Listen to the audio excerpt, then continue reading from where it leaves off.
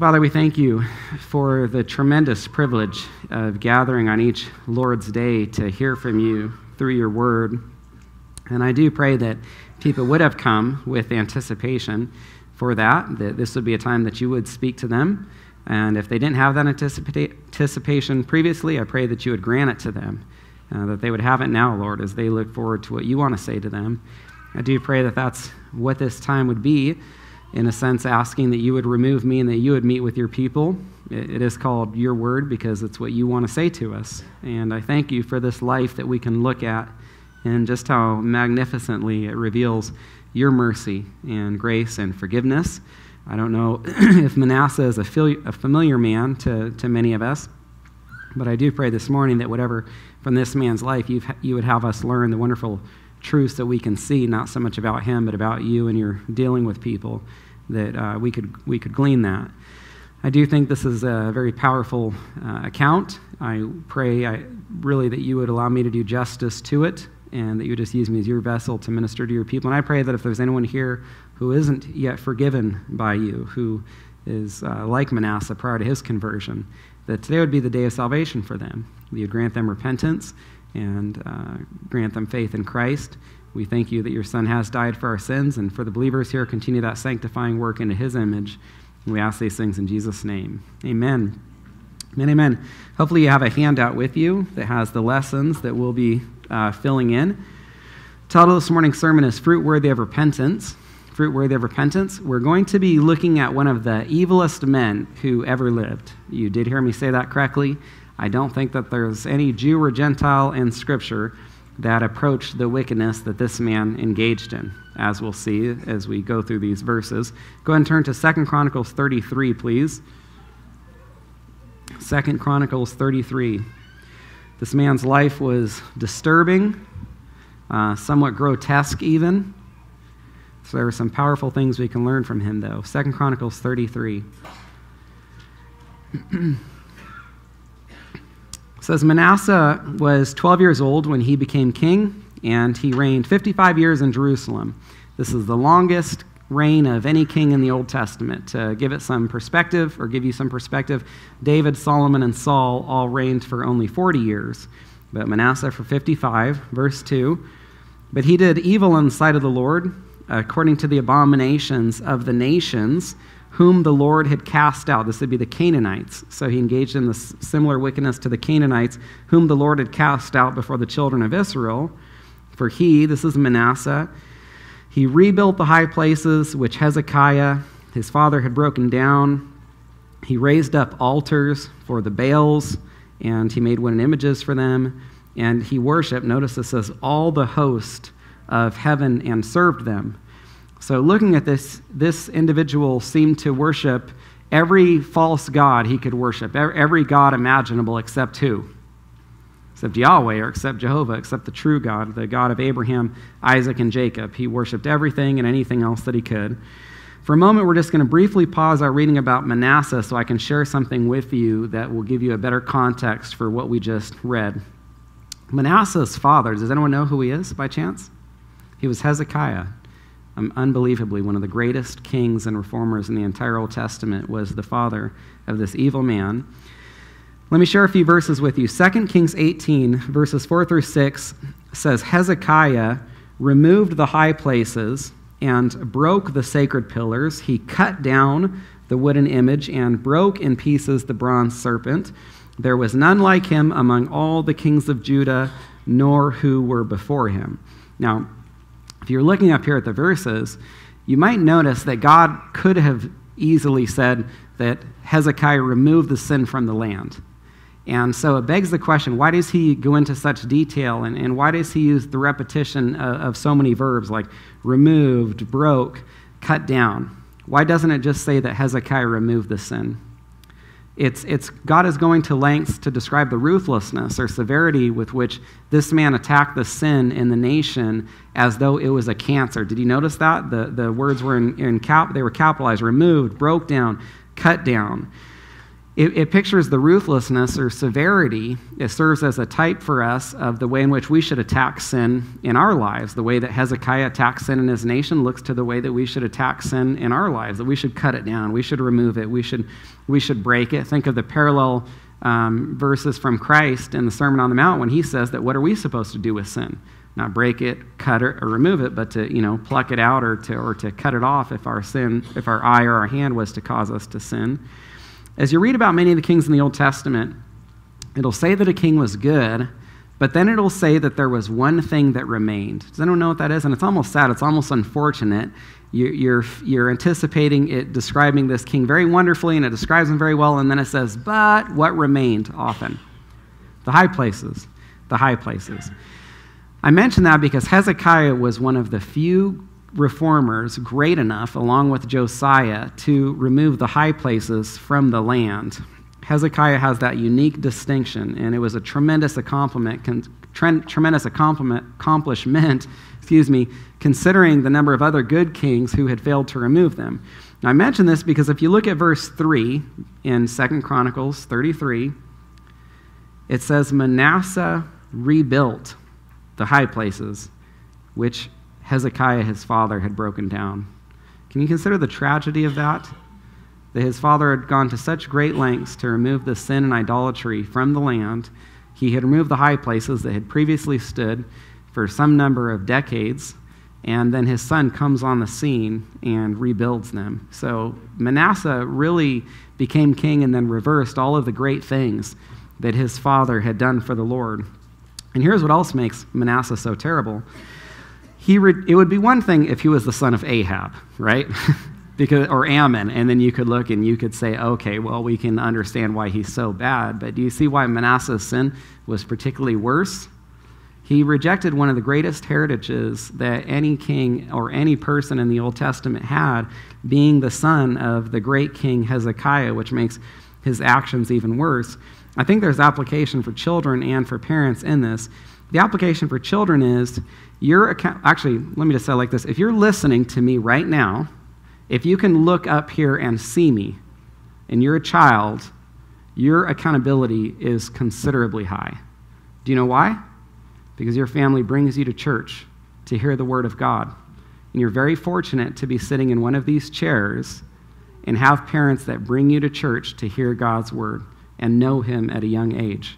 It makes you more accountable, though, because there's a responsibility that you're going to respond to God's Word, because there are lots of other children right now, and guess where they are? They're sitting at home. Their parents don't give a thought to coming and worshiping on the Lord's day like this.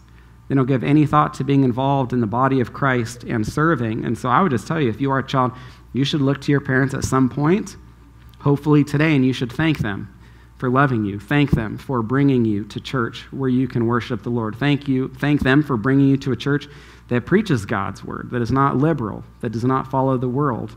You probably do not recognize at this time in your life the great blessing it is for you to be receiving what you are right now. But let me just tell you, as someone who didn't receive that as a child, it is a tremendous gift that your parents are giving you, and you need to be very thankful for them.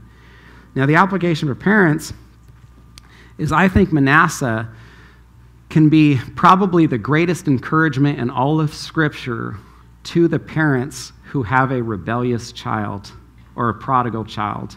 Because when I look at this account, what I see is you could even be Hezekiah and have what? Manasseh. And so my oldest is 11. And so it's hard for me to tell at this point how many of my children have embraced their faith and made it their own, or whether they're doing what they believe pleases us versus doing what pleases Christ.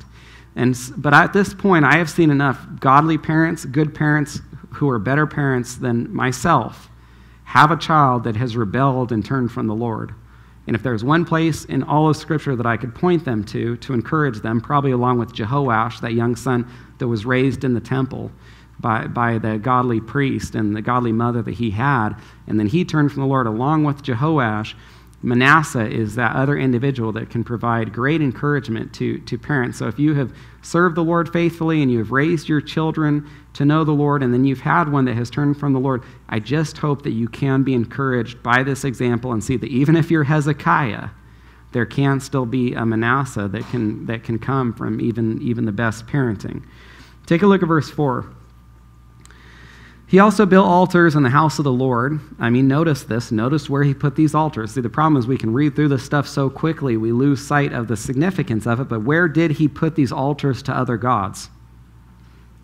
He put them in the temple. He put them in God's house, of which the Lord had said, "In Jerusalem shall my name be forever." And he built altars for all the host of heaven in the two courts of the house of the Lord. Notice he also put these altars in God's temple as well. Verse 6, and this must be the wickedest thing that he did. He caused his sons, and notice it's sons plural. Notice it's not one son. He caused his sons plural to pass through the fire in the valley of the son of Hinnom. He practiced soothsaying. He used witchcraft and sorcery. He consulted mediums and spiritists. He did much evil in the sight of the Lord to provoke him to anger. It seems like he filled the temple with as many idols as he could humanly fit in there. According to God's law, everything Manasseh did was punishable by death.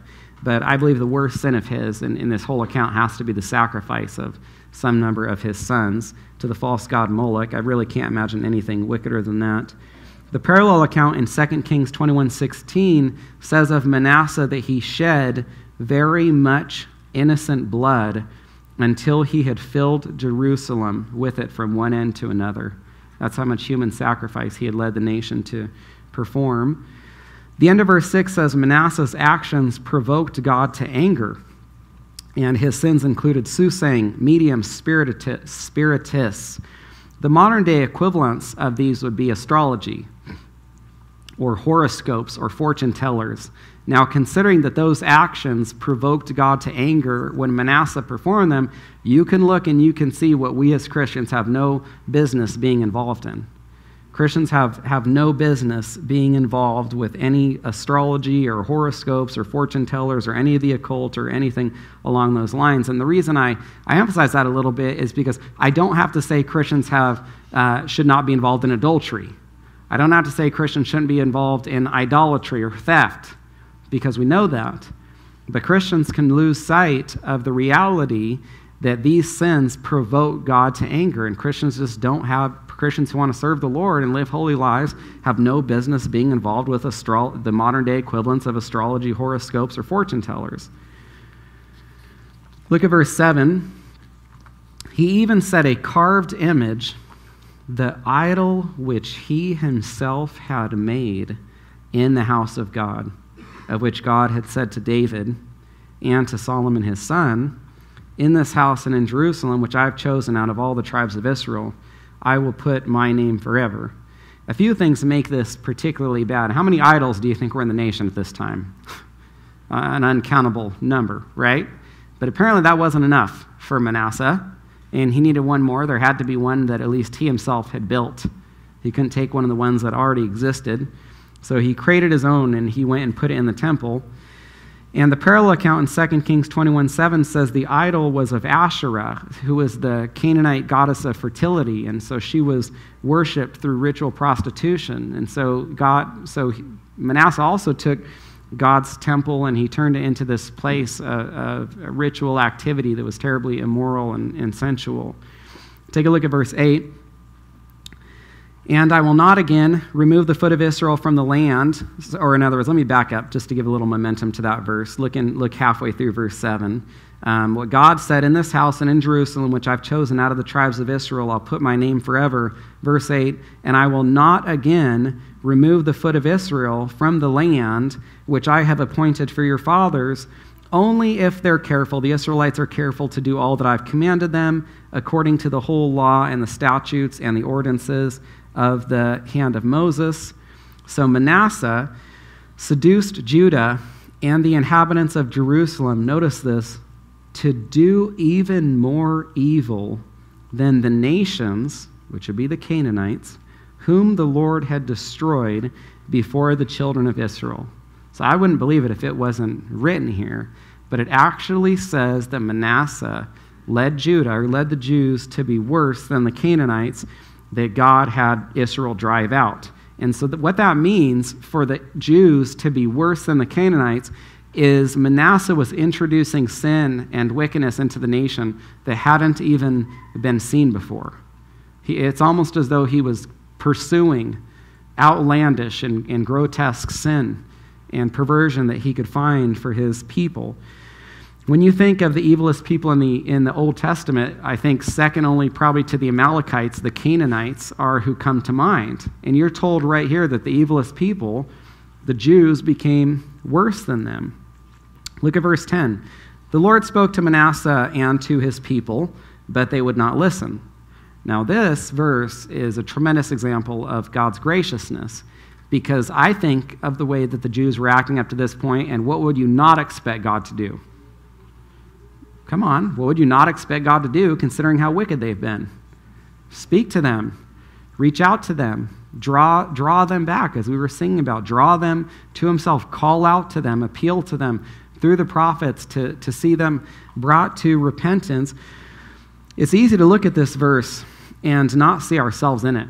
I can talk about God calling out to these wicked people, the Jews, and we could say, well, I wouldn't do that. But I do think there are ways that this verse can apply to us, because I would ask, do we read God's word and disregard what he's saying to us through it? If we read God's word and we disregard what he's saying to us through it, then we're being like the nation of Judah, at least at this time, in the sense that God spoke to them and they would not listen. We don't hear audibly from God through prophets today. That is an office that has ceased. We have the fullness of God's word at our fingertips, and so when God speaks to us through the word and we don't listen, we're very much engaging in at least that similar sin, not all the other sins of the Jews, but at least that sin of not listening to the Lord. And so do we hear God through the scriptures and then choose to ignore what he's saying to us?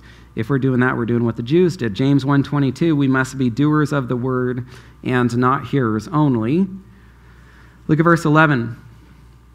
Therefore the Lord brought upon them the people of Judah, the captains of the army of the king of Syria, who took Manasseh with hooks, bound him with bronze fetters, or these are just like shackles or chains like you might picture inmates or prisoners wearing, and then carried them off to Babylon. Now, since Judah would not repent when God appealed to them, if you were at the Sunday school hour, you know that God is loving, but he's also holy. He's also just. And because these people would not listen when he had graciously appealed to them, he is bound to punish them. He's bound to discipline them. And so that's what we see taking place here. And this looks to one of the reasons that God does warn us, or he does rebuke us, because he wants to see us repent so that he doesn't have to judge us or punish us, that he doesn't have to discipline us. But because the Jews didn't listen, that's what's happening here. And the hooks, if you notice in the verse where it talks about these hooks that are being referred to, these are hooks that went through the people's noses. And then the hooks would be attached to the central rope that ran this way, and all the people would be attached to that central rope by this hook that went through their nose. I mean, obviously, when there's a hook in your nose, you're not going to travel too far from the rope that's going to start tugging on it, right? And so you said, well, did you really have to tell us that, Pastor Scott? I know that's what you're saying right now. I did. I mean, it's in the verse. I want you to understand what we're reading. But even more so, I just want you to know this is what God had to do. This is what God had to do to his people who wouldn't listen. How much better would it have been for them if they had repented versus getting hooks in their noses and then being carted out of the land and drawn off to Babylon? Now, what I want you to consider is who else was taken. Who else was taken? Manasseh was taken. And he is really suffering right now. He is really suffering. This man has lost everything. He was king. He was wealthy. He was powerful. He was able to enjoy this very luxurious and extravagant lifestyle. And now he's got chains on his feet. He's got this hook in his nose. And he's being carted off to Babylon, probably in line with most of the other Jews that were going. And this brings us to lesson 1. Lesson 1. In affliction, you can harden or humble yourself. In affliction, you can harden or humble yourself.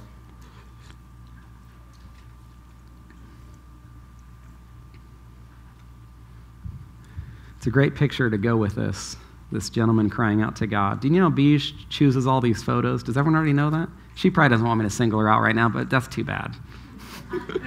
She chooses all these great photos that go on the slides, and every time I look down there, I'm always pleased with the ones that I see. So, yeah, this is what we can do. You can humble yourself and cry out to God, like in this picture, or you can harden yourself. Those are the choices that we face when we're suffering, because we can get angry with God that we're being disciplined, that he's letting this happen to us, which would be the response God doesn't want. That's the response he's not trying to produce. The response he's trying to produce is humility that produces repentance. Now, before we look at Manasseh's response, I want to show you another king. Briefly turn to 2 Chronicles 14, just a few chapters to the left. Before we look at Manasseh's response, I want us to see another king. 2 Chronicles 14, verse 2, it says, King Asa, he was one of the good kings. He did what was good and right in the eyes of the Lord his God. I just want you to be able to see these words for yourself with your own eyes. Asa was a good king, and he did what was right. He was one of the best kings in the Old Testament. But at the end of his life, something happened. Now turn 2 chapters to the right to 2 Chronicles 16. 2 chapters to the right to 2 Chronicles 16. Here's the context. King Asa faced an enemy army, but instead of turning to God for help, like he'd actually done a few chapters earlier in chapter 14, he turned to the ungodly Syrians for help. And God was angry with him that Asa would seek out the help of the Syrians versus seeking out his help. So God sends this prophet to rebuke him. Look at verse 7. So we're in 2 Chronicles 16, verse 7.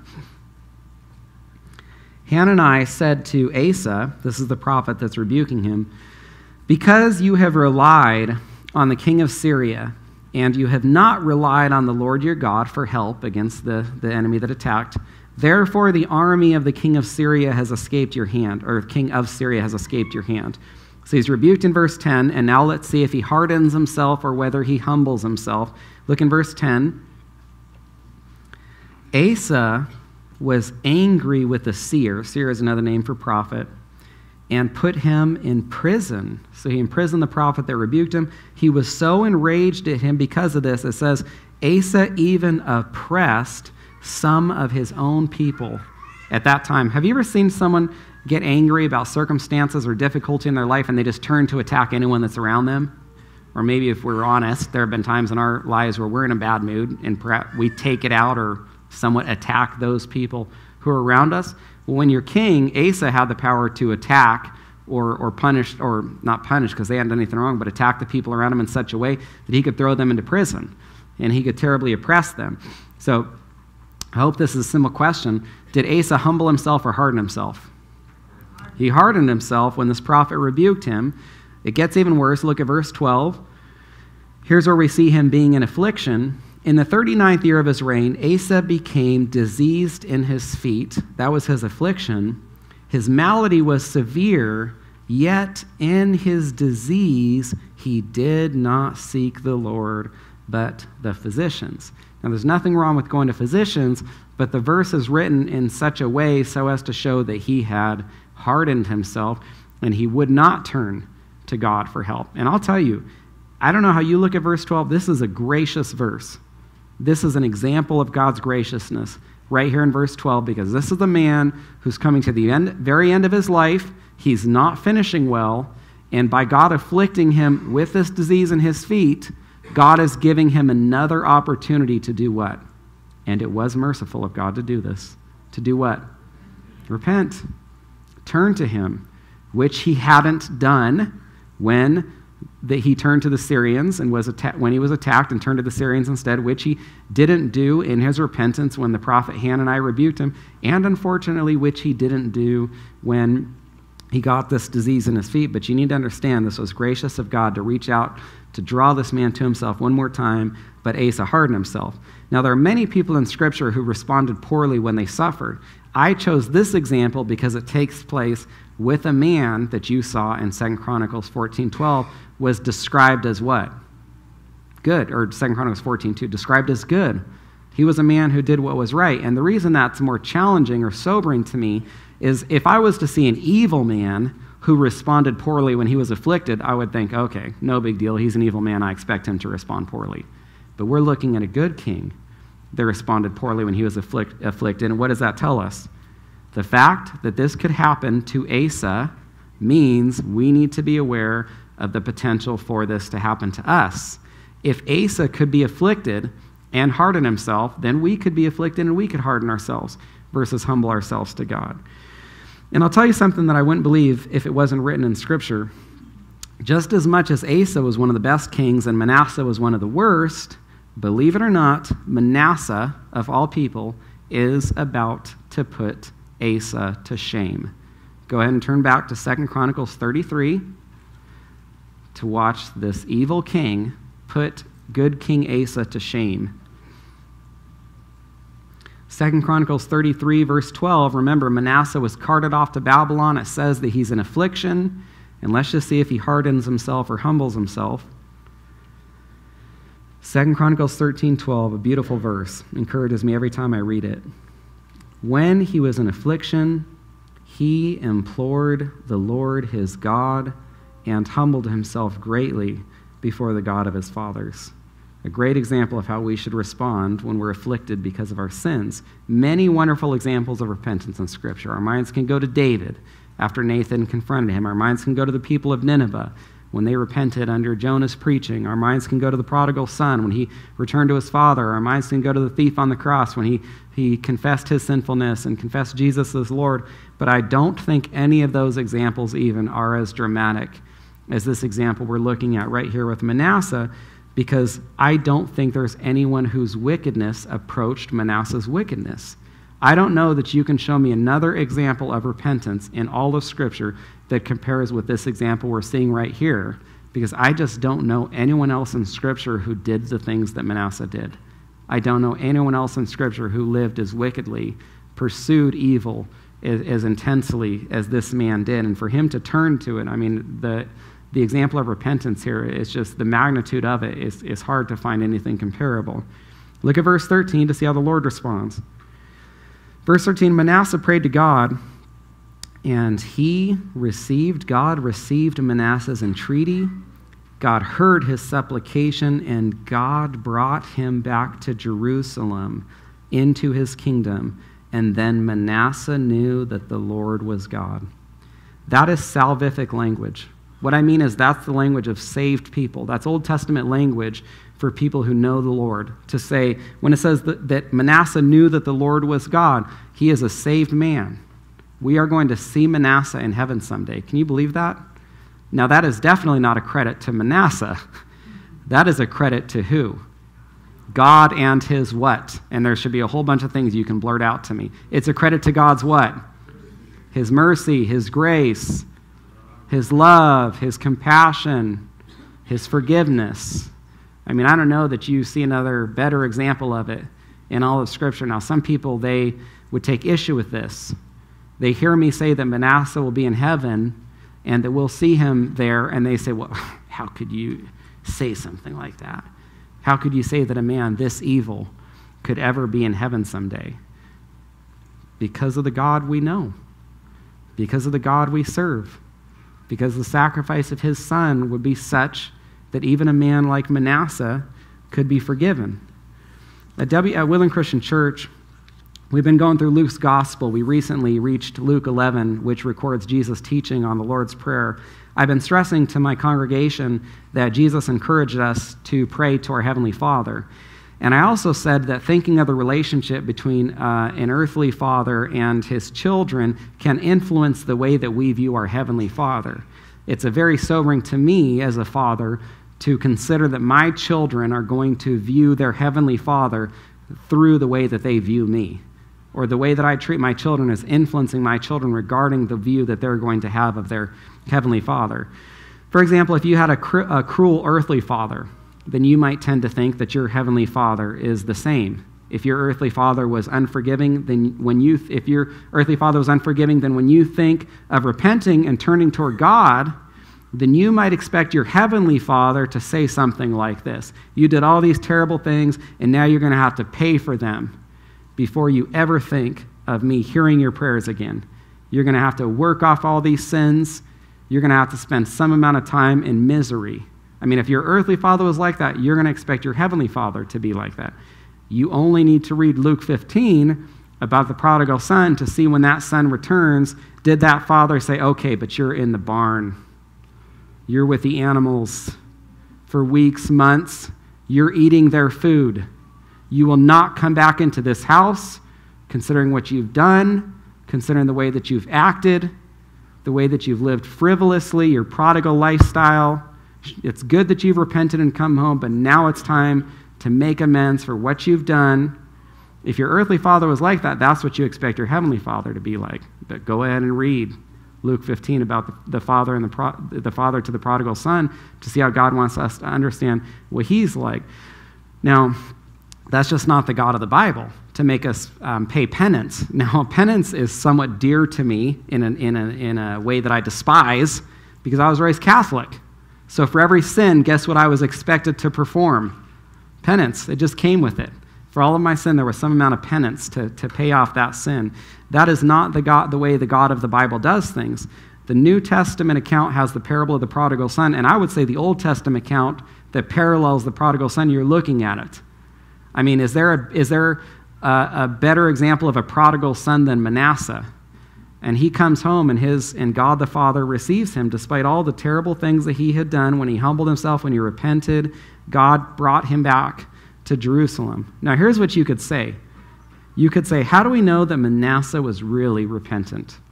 How do we know that? Because it's so easy to sound repentant, but it's another thing entirely to actually be repentant. Now, if you said that, if you had that objection or question, you were completely right. And so how do we know that Manasseh was repentant? And this brings us to lesson 2. Genuine repentance bears fruit. Genuine repentance bears fruit.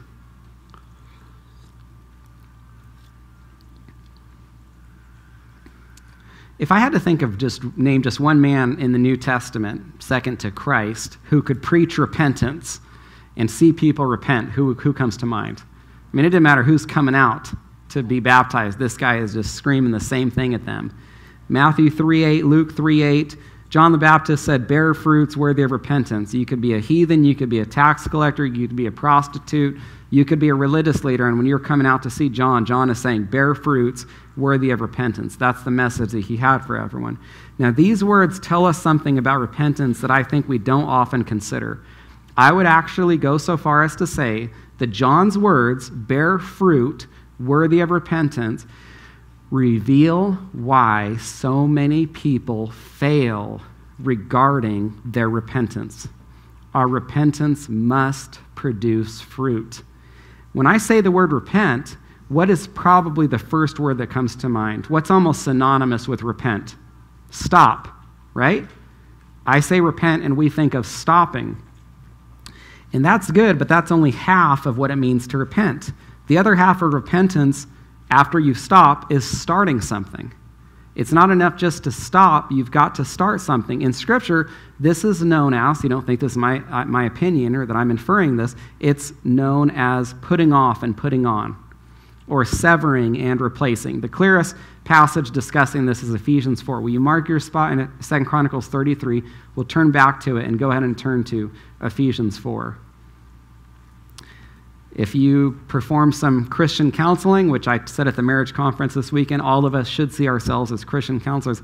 This is a prime chapter for you to have familiarity with because of the instruction it gives us regarding counseling people and helping them repent and understand repentance. So I just encourage you, remember this, take this passage with you. This is the clearest teaching, I think, on putting off and putting on. Let's say someone struggles with lying. If you're talking to that person, you might think that what you should say is, okay, well, stop lying. If that's all you say, you're only giving them half of the instruction, half of what's needed for them to repent of lying. If they're going to repent of lying, they've got to stop lying. That's what they have to stop, but they've also got to start something. They have to sever lying, but they have to replace it with something else. Look in verse 25. Therefore, putting away lying, here's what you repent of, here's what you stop, here's what you sever, here's what you put off. But then it says, let each one of you speak truth with his neighbor. Do you see the fruit? That's the fruit that must be produced. That's what you must start. That's what you must put on. That's what you must replace lying with. So if you have a problem with lying, it's not enough to simply stop lying. You have to make a conscious effort to start telling the truth, which probably means being deliberate regarding the accuracy of the things that you say. Next, let's say you struggle with stealing. Look at verse 28. Let him who stole steal no longer. That's what you want to repent of. This is what you stop or put off.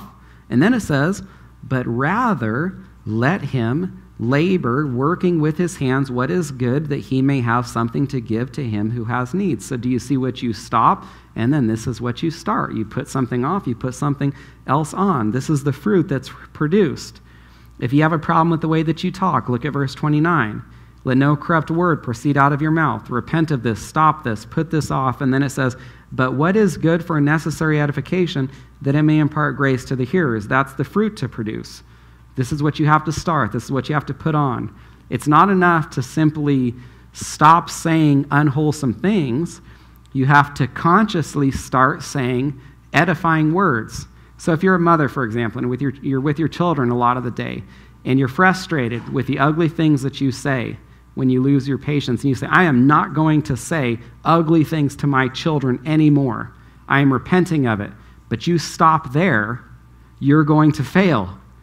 Because what's the next thing that you have to say after that? What am I going to start saying to them instead? I won't say these ugly, cruel things anymore. What are those encouraging, loving things that I will say instead? You think you're going to walk around like this all day? It's not enough to stop without starting, without putting on. Skip to verse 31 where Paul sums it up. Let all bitterness, wrath, anger, clamor, evil speaking be put away from you with all malice. Repent of all that. Stop all of it. Put it off. Verse 32, put all this on. Be kind to one another. Tender-hearted, forgiving one another, even as God in Christ forgave you. That's what you're going to start. You're going to replace all the sins of verse 31 with the fruit that's listed in verse 32. You don't have to turn there, but Paul communicates the same truth in Colossians 3. I think I said to you before, God repeats himself when he wants to make sure we don't miss something. And the other account teaching this, because I guess God says, well, if you're going to miss it in Ephesians, hopefully you'll catch it in Colossians. Colossians 3, you're to put off all these, anger, wrath, malice, blasphemy, filthy language, out of your mouth, stop all that. And then Paul lists everything to produce. Put in verse 12, put on tender mercies, kindness, humility, meekness, long-suffering, bearing with one another, forgiving one another. If you genuinely repented of the sins in verse 8, then you are going to put on or produce the fruit that's listed in verse 12. You probably notice that the verses are listed in opposing pairs or opposites. In other words, when you repent of something, you try to produce the opposite of that as fruit. And the reason that I mention that is because maybe you've been listening and you're looking for your specific sin in Ephesians 4, your struggle. And you say, oh, this is terrible. I don't see my struggle right there. If you understand that the fruit you're supposed to produce is the opposite of the sin that you were committing, then you simply need to ask yourself, what is the opposite of this sin? What is the opposite? Then that is the fruit that I need to produce. We're looking at one of the main reasons that people say, I stopped doing this, I repented, why do I keep struggling? What I say to people is, when they say that to me, I say, okay, well, you stopped this, but what did you start? Well, you put that off, but what did you put on? You repented of that, but what's the fruit that you started producing? That John the Baptist said, hey, if you're going to repent, you need to bear fruits worthy of that repentance. To be practical, you stopped going to bars. You've been convicted about it. Where did you start going instead? What did you start doing instead? Maybe this is when, just to put a plug in for the home fellowships here that are starting. And if you used to go to the bars 2 or 3 nights per week, then you get to find 2 or 3 home fellowships, I suppose. You stopped yelling at your kids. What did you start saying to them instead? You stopped watching things you shouldn't. Did you start reading your Bible? With that extra time you had, you tried to stop coveting. You want to stop coveting. Well, what did you start giving? How did you start being generous? What's the fruit that you produce? In the language of Ephesians 4 and Colossians 3, you put off bitterness, wrath, anger, but did you put on kindness, tenderness, forgiveness? So let me give you an encouragement. Our prayers regarding repentance, they really need to be twofold. First, Father, what do you want me to change? What do you want me to stop? I am convicted of this. What should I repent of? But then the second part, you must say, what do you want me to put on in place of that? What do you want me to start doing? What do you want me to produce instead? What fruit do you want to see accompanying my repentance? Now, with that in mind, go ahead and turn back to 2 Chronicles 33. And if you kind of think of like a toolbox you bring along with you as a Christian, those resources, you're familiar with God's word and places to turn, places to use in counseling people, Ephesians 4 and Colossians 3 can be invaluable regarding helping people repent, taking them there when they say, I need to stop this, and then helping them see that there's something that they have to start. So here's the question. Since anyone can say sorry, since anyone can act like they want to repent, was Manasseh really repentant, and how are we going to know? I'm glad you guys asked that. We're going to know because his repentance is going to produce fruit. If he put off all of that idolatry, if he stopped all of that sinfulness, then we better see some fruit here, right, to legitimize this repentance. Look at verse 14. After this, he built a wall outside the city of David on the west side of Gihon, in the valley as far as the entrance of the fish gate, and it enclosed Ophel, and he raised it a very great height. Then he put military captains in all the fortified cities of Judah, and here's where it gets particularly good. Listen to all this.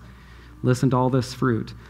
He took away the foreign gods and the idol from the house of the Lord, and all the altars that he had built in the mount of the house of the Lord and in Jerusalem. He cast them out of the city, and then he puts this on, verse 16. He repaired the altar of the Lord. He sacrificed peace offerings and thank offerings on it, and he commanded Judah to serve the Lord God of Israel.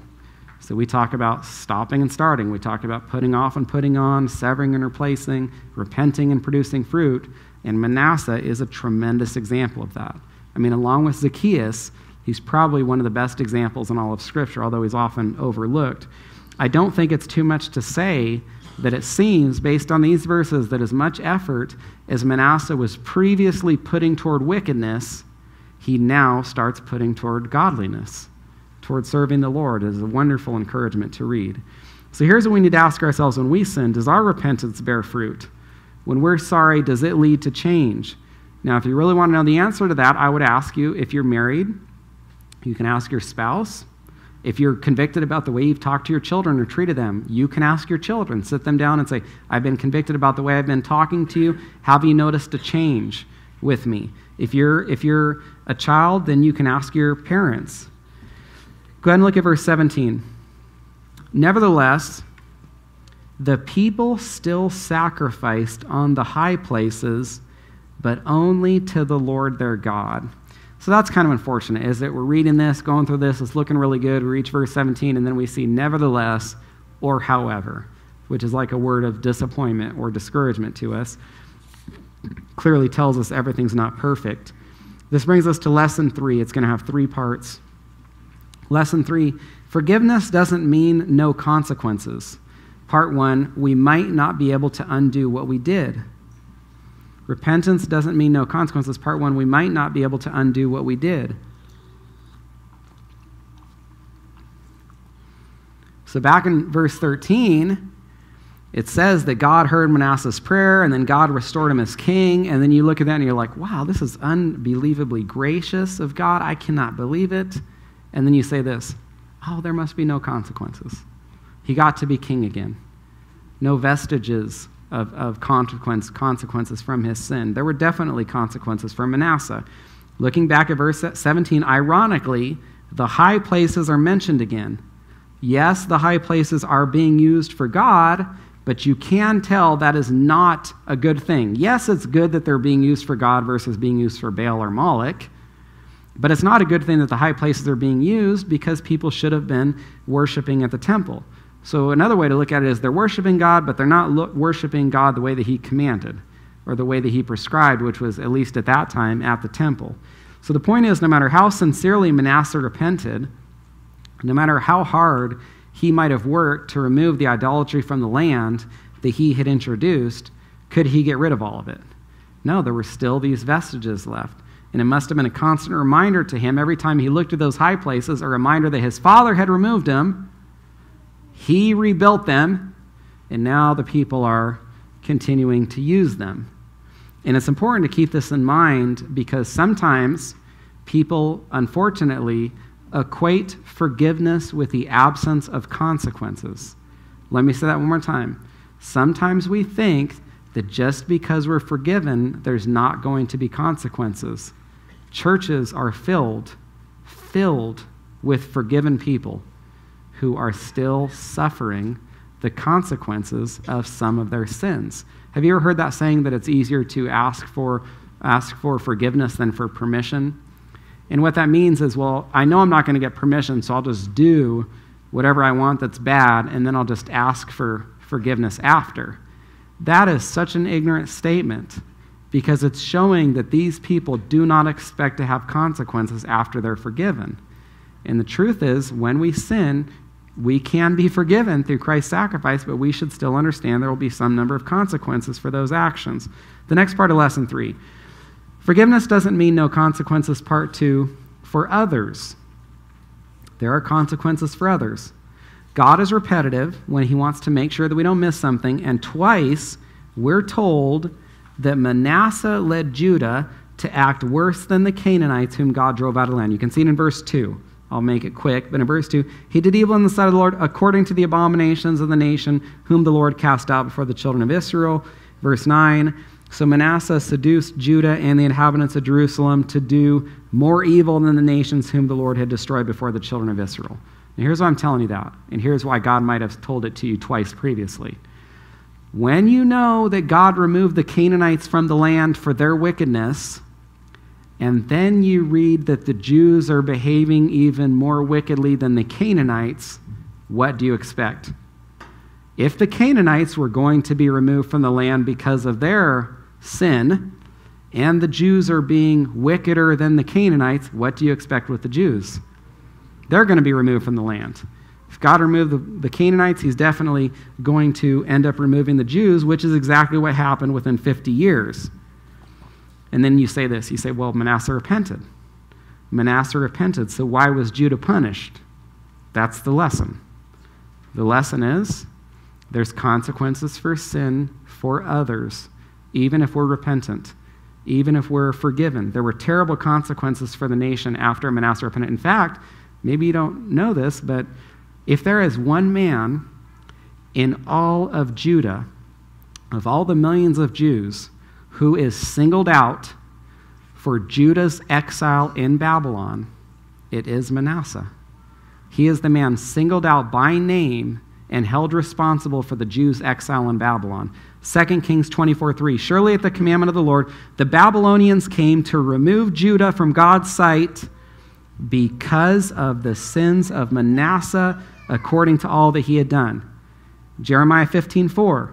God said, I will hand Judah over to Babylon because of Manasseh, the son of Hezekiah, king of Judah, for what he did in Jerusalem. And there were lots of other evil kings in Judah. I mean, Zedekiah and some of his cousins and brothers and his father. I mean, the kings at the end of Judah's kingdom before they're brought into exile, these were terrible kings. None of them were singled out by name, but Manasseh was. And what's the point?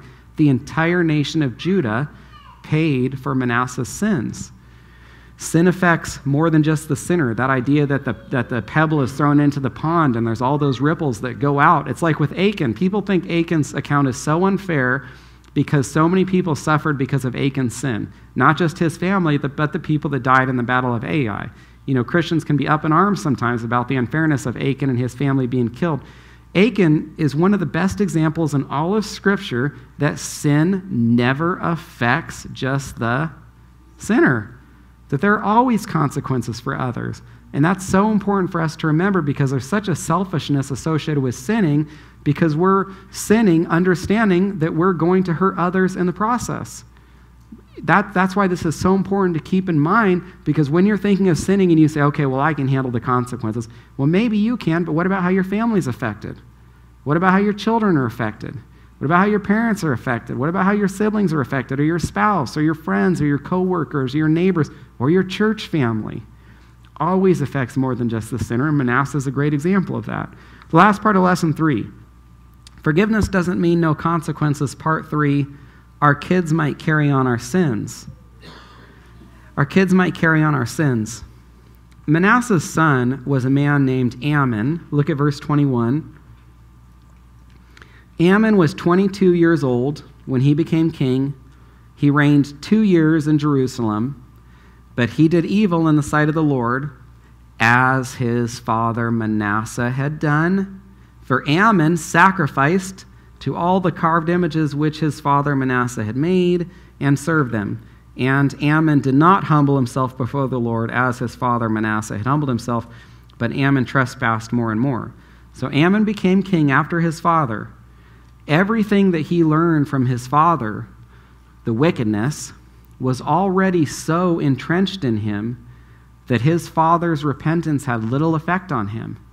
So yes, Manasseh wanted to turn things around later, but the simplest way to say it is, it was too late. It was too late. He had raised his son under such an umbrella of wickedness and evil that even when Manasseh turned his life around, all of his sin had been passed to his son. And he had to sit there and watch his son engage in that same sin. Notice twice, this is interesting, notice twice Ammon's wickedness is attributed to his father Manasseh. It says, Ammon did evil in the sight of the Lord, as his father Manasseh had done. For Ammon sacrificed all the carved images which his father Manasseh had made. Who was the biggest casualty of Manasseh's wickedness? It wasn't Judah. It was his son. His son was the biggest casualty. He became king after him. He never recovered from what his father did. And so here's what's really interesting. If Manasseh would have been alive to watch his son Ammon reign, he would have felt just like his father Hezekiah would have felt if Hezekiah had been alive to watch his son Manasseh reign. I mean, sometimes there is tremendous justice in God's word, tremendous justice that we see God mete out to his people, and this is one of those examples. Manasseh had to watch his son carry on those sins. I mean, if he could see him from heaven, just like Hezekiah would have had to watch and see those sins be carried on too. And so I would just say to the fathers,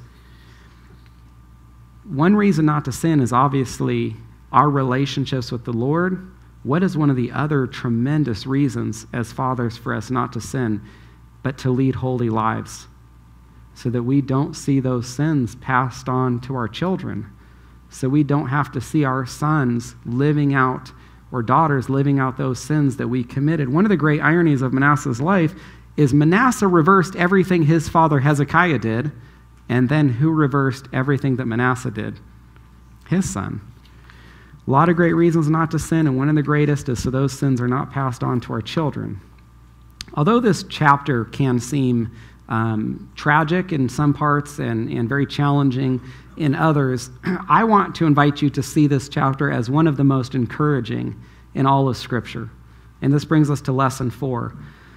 Lesson 4, Manasseh shows God's mercy knows no bounds. Manasseh shows God's mercy knows no bounds.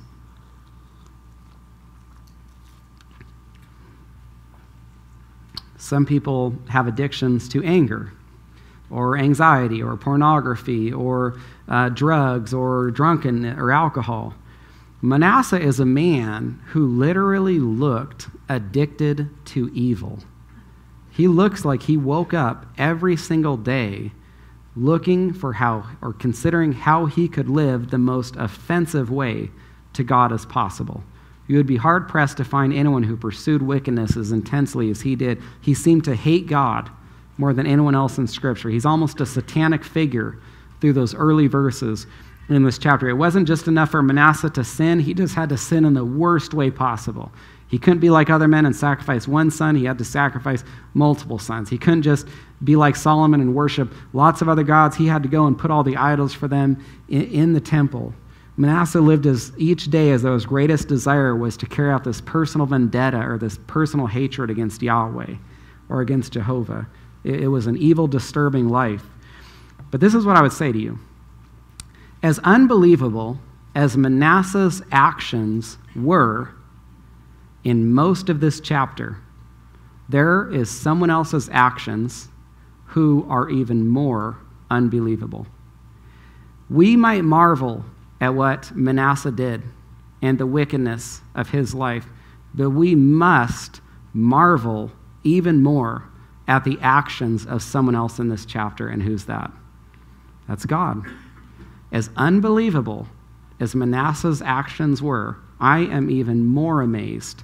I find God's actions even more unbelievable and astonishing than Manasseh's actions. Because I look at God's graciousness in this chapter, I look at his compassion and mercy, and I think it's tremendous. It is unbelievable. I wouldn't believe it if it wasn't written here. And it's beautiful because if only people who committed a certain amount of sins, if only people who had not reached a certain level of wickedness could be forgiven. In other words, if you went past that line and were too wicked, did too many evil things that you couldn't be forgiven, wouldn't that say something unbelievably sad about the cross? Let me say that one more time. If there was a limit to how much wickedness could be forgiven, think of the unbelievably sad statement that would make about Christ's sacrifice. So when you look at Manasseh, what do you get to see? There's like no threshold. There's no line that's drawn in the sand that you can't go past and still be forgiven. I want to get you to think about something. There's no wasted words in Scripture. I mean, the Bible's pretty big, and whenever God takes up any of that precious space with some of those words, there are reasons for that. And so I think I was just having a conversation in the Greens house this past weekend, and I said, we were talking, I think it was with Bree, and it was like, why doesn't God tell us more about the creation of the stars? It's like he created the stars. I'm like, that's it, God? That's all you got for us? I mean, give me some more details here on the creation of the stars. I especially think that when I read a chapter like this, because I'm like, God, you want to give us all these details about this evil, disturbing man and all the horrible things he did, and I only get a few words about the creation of the stars? Why don't you shorten up the passage about Manasseh and give us more about the stars, right? There's a reason for it. There's a reason for it. There's a reason that God did it this way. There's a reason God did it this way versus just saying Manasseh was really, really, really, really, really evil. You get all these verses because it shows you what God is willing to forgive.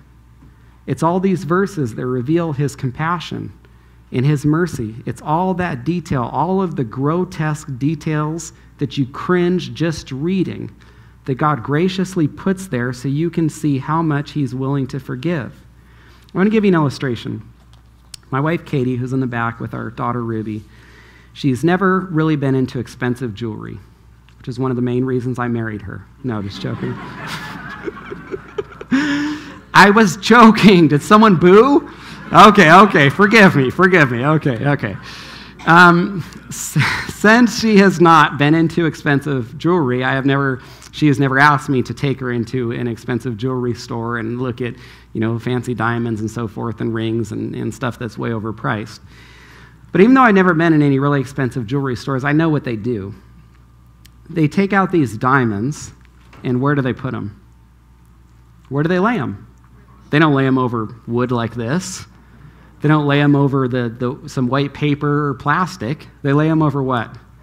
The blackest, darkest velvet background. And why do they do that?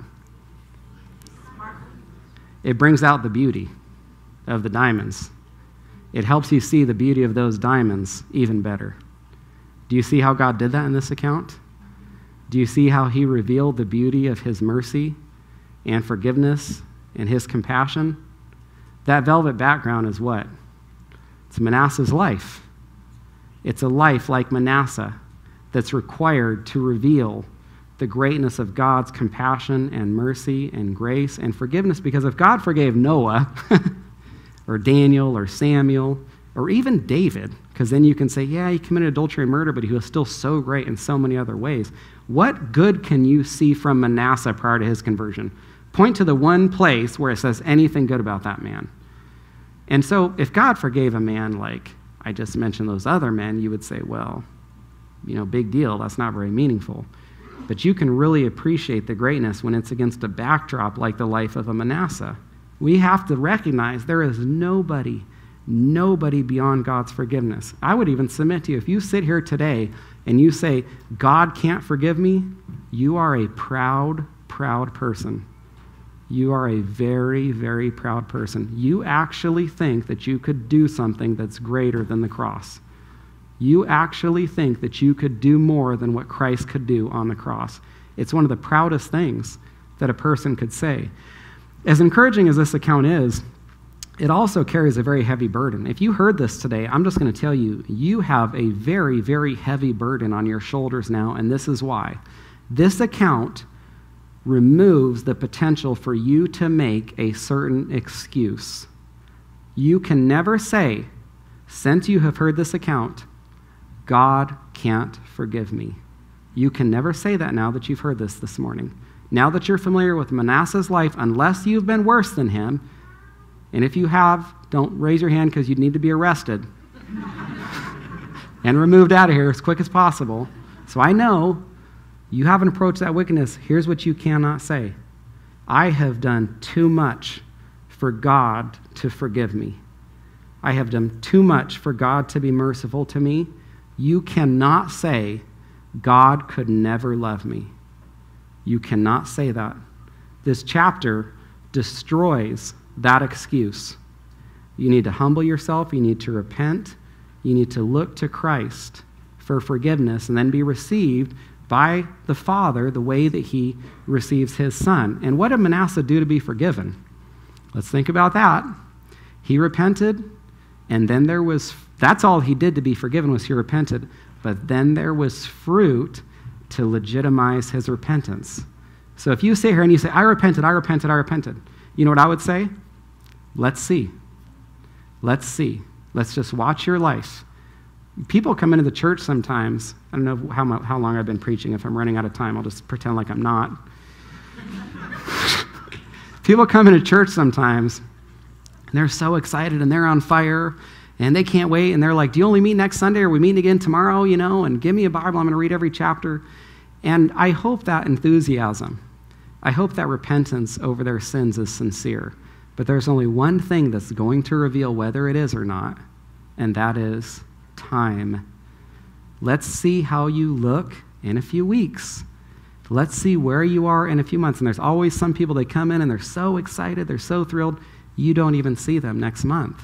Say nothing about next year. So to me, it's not what someone says at that moment or how broken or sorry, or maybe you just thought this was a great passage to read and you're very enthusiastic today about repenting and following the Lord. It's not about just this moment. It's about where you are next month, next year, next decade, and finishing well. Now, if you have any questions, if there's any ways that I can pray for you, I'll be at my book table in the coffee room. I'll be here with my wife until the last person wants to talk to us. It's always a privilege to be here. I'm thankful for you guys. It's a wonderful congregation, very similar to ours. I enjoy the opportunity. I know Pastor Kerry covets his pulpit and doesn't share it lightly. So thank you, brother, for the privilege of being here. You owe me 3 sermons at my church now. Just kidding. Not really, though. Okay, all right. Let's pray. Father, what a tremendous gift this account is. I mean, what a blessing it is to see what you forgive. I thank you for Manasseh's life, definitely not because of the wickedness that he performed. It's offensive, and I know if it offends me, it's even more offensive to you. So I don't thank you for that evil, but I thank you for that velvet background. I thank you for what you reveal through this man's life, and I thank you that you put all of these details in Scripture. They're painful to read, but just how wonderfully they reveal the grace and the mercy that you're willing to give to that humble, repentant sinner. I pray that all of us would recognize that. None of us are beyond a Manasseh. None of us are beyond your forgiveness and the gospel's work in our lives. We thank you for Jesus. We thank you for giving your Son to take the punishment for our sins. We thank you that he hung on that cross in our place. And if there's anyone who has not embraced that sacrifice, we pray that they would, and that it would be genuine repentance that produces fruit. And we pray these things in your Son's name. Amen. Amen. Amen.